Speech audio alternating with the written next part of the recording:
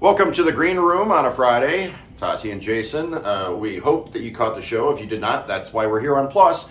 Part of the show was devoted to pizza. Weird pizza. Weird pizza. So Michelle does her Dine in the D thing every Friday, and she found this place that has cool names, interesting toppings, and watch it. You gotta see it. I really liked mine a lot. All right, well, October is National Pizza Month. You've been celebrating? Oh, yeah. Okay, so we thought today for Dine in the D, we'd take you to a place that is serving up some unique slices. Their motto is keeping pizza weird, which makes this restaurant a perfect place to get dinner for spooky Halloween. Michelle Oliver is taking us to downtown Detroit to check out Pizza Cat Max.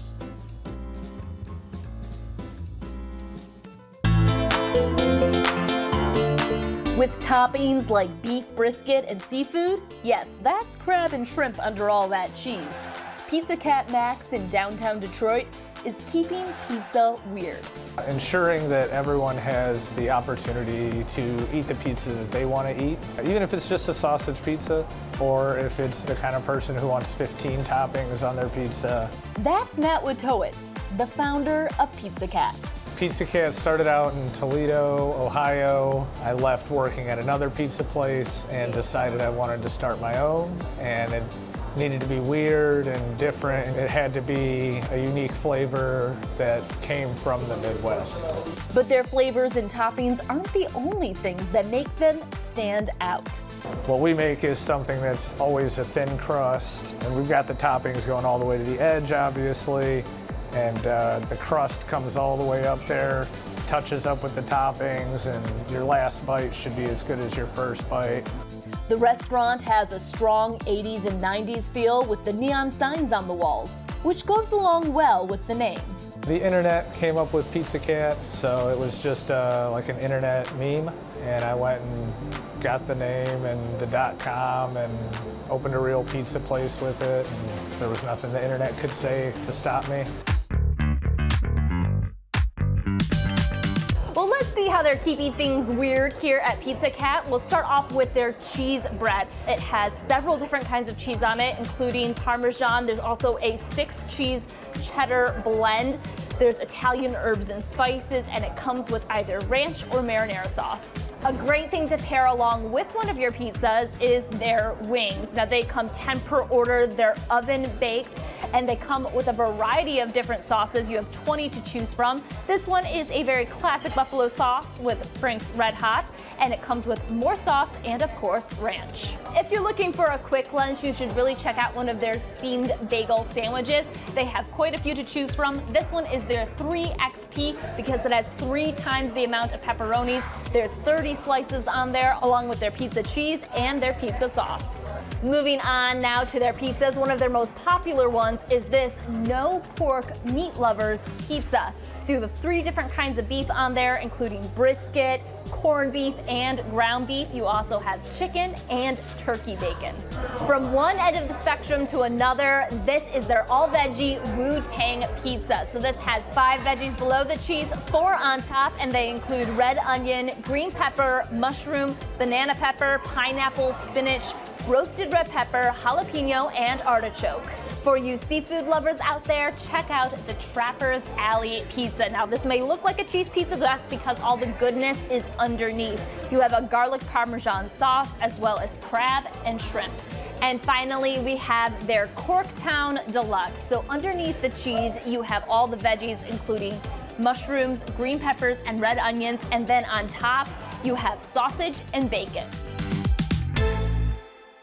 So, what did you order for us today? Yeah, so I asked you guys what you wanted. Jason got the South Side J. So that has pepperoni, it has bacon on there, and then banana peppers. For Tati, we got the gluten-free cheese pizza. And this kind of goes into things for people with dietary restrictions. They have several different kinds of crusts you can choose from. A cauliflower, which is also gluten-free, the gluten-free crust, and then a chicken crust if you want to go keto. They also have vegan cheese, so you can basically mix and match to make it exactly what you want. Jason, what do you think? It's supposed to have more cheese and toppings, kind of thinner crust. Absolutely phenomenal. Good. Whoa, okay. Really good. Okay. Yeah. That's awesome. And then, so this is the other one we have. This is their North End brisket. and it has obviously a 1/4 pound of brisket. You have Sweet Baby Ray's barbecue sauce on there, lots of cheese. It's just very savory. Yeah, when you pizza. first opened it up, I thought it was a barbecue chicken because that's pretty common. So, yeah, very common. That looks good. So you said in the piece that their pizza has a Midwestern flavor. What do they mean by that? Obviously the names. Yeah, the names, but I think a lot of what they mean is that it's flavors you could find, as he put it, at a local Meijer or Kroger. So they use Sweet Baby Ray's barbecue sauce to make that barbecue sauce. They put a lot more cheddar in the cheese because we like cheddar. Their sauces are a little bit sweeter and spicier because that's kind of more Midwestern style as opposed to like pure Italian. Okay. So it's kind of he catered it to what we like to eat here. And they were originally in Toledo, so they got their feet wet a little bit. They know what we like. So now where are they located? Pizza Cat Max is located in downtown Detroit, right near Greektown Casino. It's on the corner of Fort and Brush. It's located in the basement of that building. If you've been to the old Ready Player One, it's in that same location. Okay, it's in that space. I was wondering what was going to take that over. Who or what was going to take it over? So it's another kind of very like nostalgic place with pizza. With pizza. All right, Michelle, thank you so much. Oh, what were you going to say? Quickly, I finished a slice of pizza. That's okay. Oh, I can't believe that's like you should do a timed eating contest. It's all good. Just enjoy. Thanks, Michelle. All right, well, if you want restaurant recommendations and behind-the-scenes chats with fellow foodies, sign up for the Dine in the D newsletter. Michelle's latest newsletter features the history of Detroit-style pizza, plus a whole lot more. To sign up, look for the newsletter tab at the top of clickondetroit.com. Dang, that pizza was good. Go ahead, have some more. So Greg Russell came in, as he always does, on a weekly basis to talk movies, what's new, what you should know about. Key and Peele getting back together. Yeah, this is a great reunion, yeah. I call it. So, you know, he always lets us know what to watch, what to expect, what to think, you guys had a good chat. Yes, we did. So we'd like you to watch that right now. Overflowing buttery popcorn like a volcano. Some new streaming movies out for Real Talk this week that will tap into feelings of fear but also fun. Movie reviewer Greg Russell is with us once again. What's going on, Greg? Doing well. How about yourself? Good. We'll start with the new movie out on Netflix this morning that reunites Metro Detroit native Keegan-Michael Key and his partner Jordan Peele. Of course, these two are hilarious together. Absolutely. Let's talk about Wendell and Wild. I'm so glad they're back together. I mean, even though this is somewhat of an animated feature, they play two demons who want to get out from the underworld. So they recruit this girl who is trying to find friends to help them get out. And so she finally comes on board, and next thing you know, it's all heck breaking loose. Let's look at a clip. We are the magician morticians, the artistes of the afterlife. So, as your masters, we order you to turn around and, You're tripping. All right. Cat's demons are raising an army of the dead. The other unique thing about this movie is it's actually stop motion. I thought it was just animated. But really? Yeah. According to everything I've read, this is real stop motion. But yeah, it's very unique and very interesting to watch, and it's just fun. It's, you know, just would remind you of, you know, stuff we used to watch when we were kids, just this kind of like slapstick. So how many reels? 4 for the kids. Okay. And for the adults, too. Let's talk about another new movie out on Netflix with 2 huge stars in the cast, Jessica Chastain and Eddie Redmayne. It's called The Good Nurse, and it's a thriller that might be perfect for pre-Halloween weekend. It really is, because this is a true story, which kind of is the most scary thing about it. Jessica Chastain's character is a nurse. She works overnight. She needs help, you know, like most people do who work overnight. They hire Eddie Redmayne's character to come in. Next thing you know, patients start passing away because somehow or another insulin is getting put into their medication. And it's up to her to try and figure out who's doing it and what's going on. Look at this. What do you mean? No, the hospital would have done something. You would think so. Yeah. Do you remember working with someone named Charlie Cullen? Yeah. There was a rumor about him.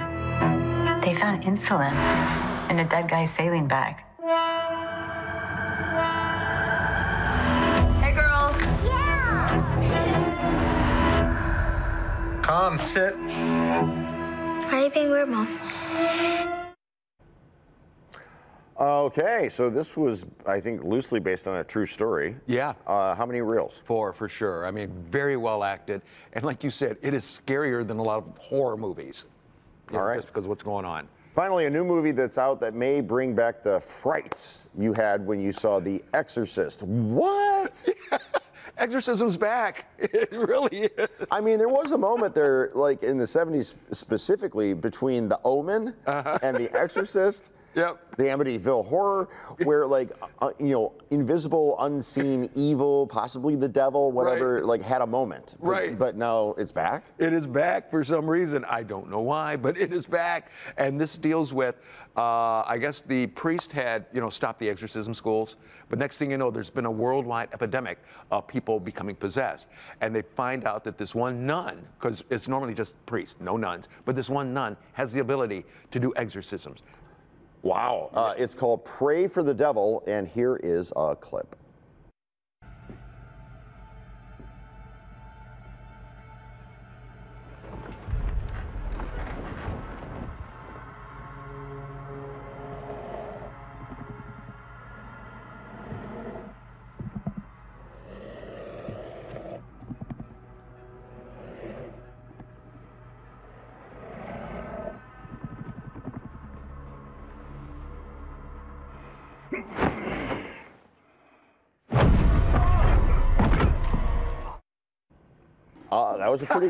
That was a pretty good jump scare. It was. What are you hearing? You didn't see it, but what are you hearing about it? See, but I'm hearing that it is scary as all outdoors, as the old saying goes. Really? Yeah.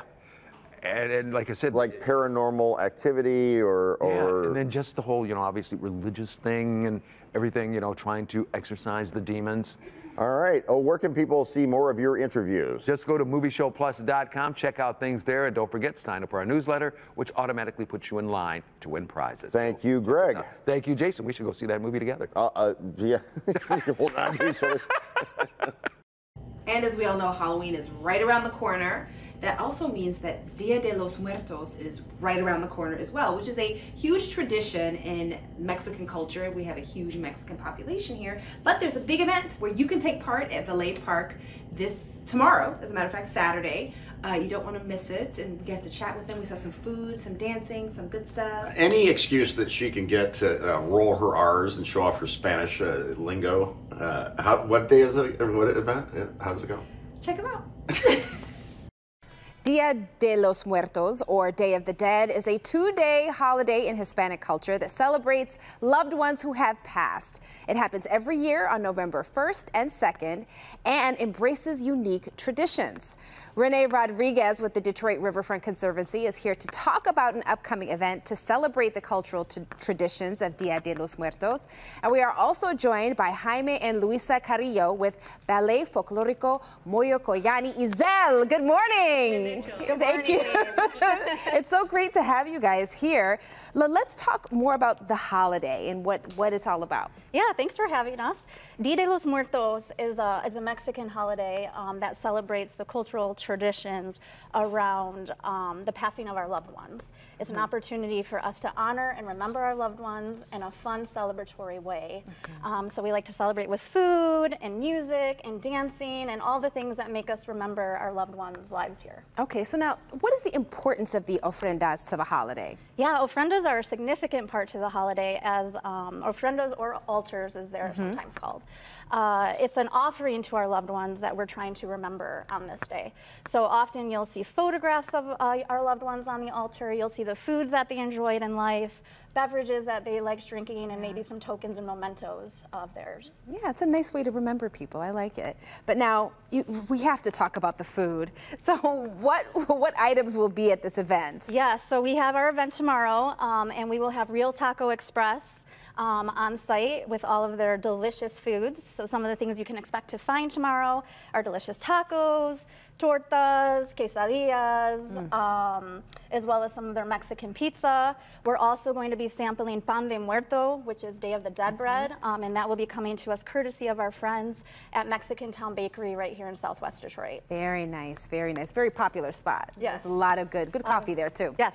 So what kind of activities will be offered at this family-friendly event? Yeah, we're we're going to have everything. We're going to start the event at 11 o'clock with the Children's Story Hour. So it's a great time to bring out the kids in your life to learn about this holiday. We'll also have crafts that everyone can partake in. We'll have dancing with our Ballet Folklorico group. Yes. We will have a live musical performance by Adele Ruelas featuring Luna. And then we'll also have here on Clinton Metro Parks on site telling us about the significance of butterflies and what they represent to Dia de los Muertos. I love it. Bring the whole community together. Now, joining us are a few dancers. Hello, hi. Luisa and Jaime. So tell us what you're going to be performing for us today and, you know, how it's significant to Dia de los Muertos. Sure. So as a dance group, we approach Dia de los Muertos by not only remembering and celebrating the loved ones that have passed, but by embracing the traditions that have been handed down to us. And in Ballet Folklorico, our Danza Isel, we teach danza, bailes mestizos, and Ballet Folklorico. And the song that we're going to perform for you today is a combination of those three. Okay. And if you want to know a whole bunch more about that, come to the performance tomorrow, and Jaime does an amazing job explaining all of it. That's awesome. Yeah, but so the song that we're going to perform is from the state of Sinaloa, and it's called Fiesta de la Taspana. Okay. Take it away. You're going to give us a little bit of a dance, right? We'll give you a snippet, yes. All right. I'll take that.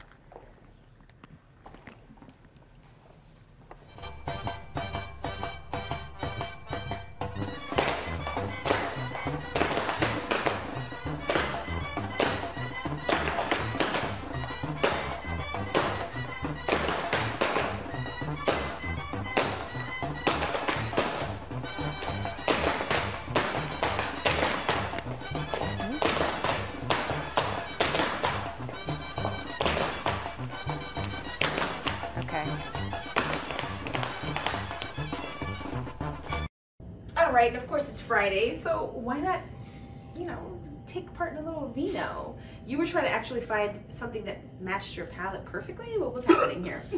I did find, we're going to do a taste test. Well, we did a taste test, and now you guys are going to watch this, and you'll figure out which one that I liked the best. Okay, and you also learned what to consider when you're picking a wine, right?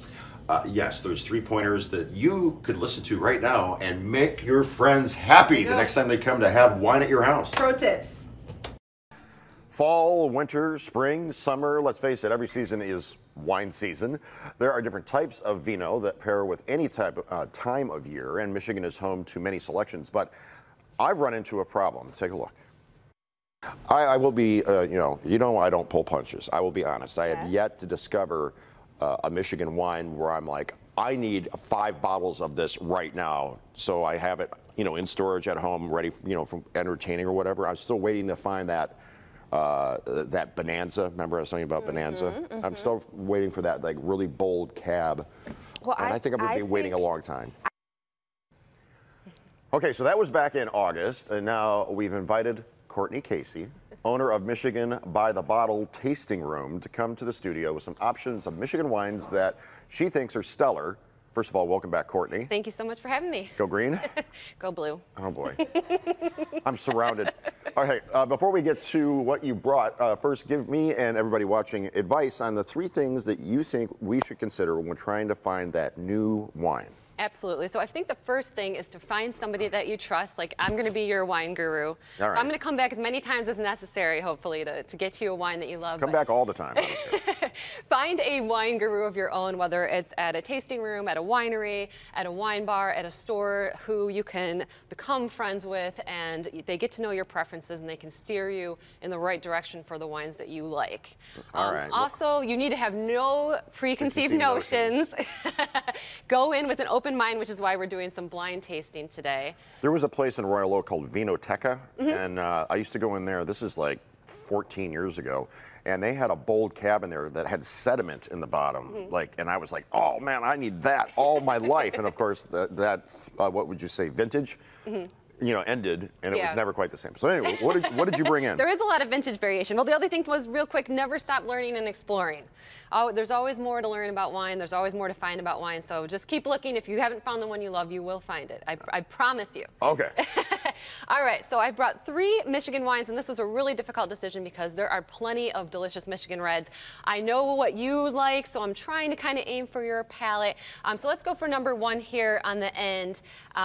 This is going to be I want you to try it before I tell you what it is. But just to make a note for anyone who isn't really familiar with Michigan wine, you know, if you're used to drinking California wines, a big, jammy, bold Cabernet Sauvignons, the Michigan wines are going to be a little bit more in a French style, so a cool climate red wine. There's definitely going to be a little bit of a difference between that and a Napa Cab, but they are more food friendly. They're higher in acid. They're less likely to overpower the food like a big jammy California Cab would do. Are you going to reveal these one at a time? I am, sure, yes. So number one here is one of my current favorites, which is the Domaine Berry & Cellars Cabernet Sauvignon. This is the 2020 vintage. This is from Southwest Michigan. Okay. And it is the person who grows the grapes, Wally, is the owner of the winery along with his wife, Katie. So this is, he's growing the grapes and making the wine. Here comes number 2. All right, so number 2, give it a swirl, give it a taste. So definitely a lot more in the French style, and if you are used to that big jammy style, it does take some getting used to, but it doesn't make it an inferior wine, it's just a different style. Okay. What is this? Okay. So this one is actually from Petoskey. This one is from Mackinac Trail Winery up in Petoskey. This one is a red blend called Cuvée 7. Okay. So there's Cabernet Sauvignon, Cabernet Franc, Malbec, Syrah, all kinds of good stuff in there. All right. Want to try number 3? Here comes number 3. All right. Michelle, I'm saving these 3 up front for you.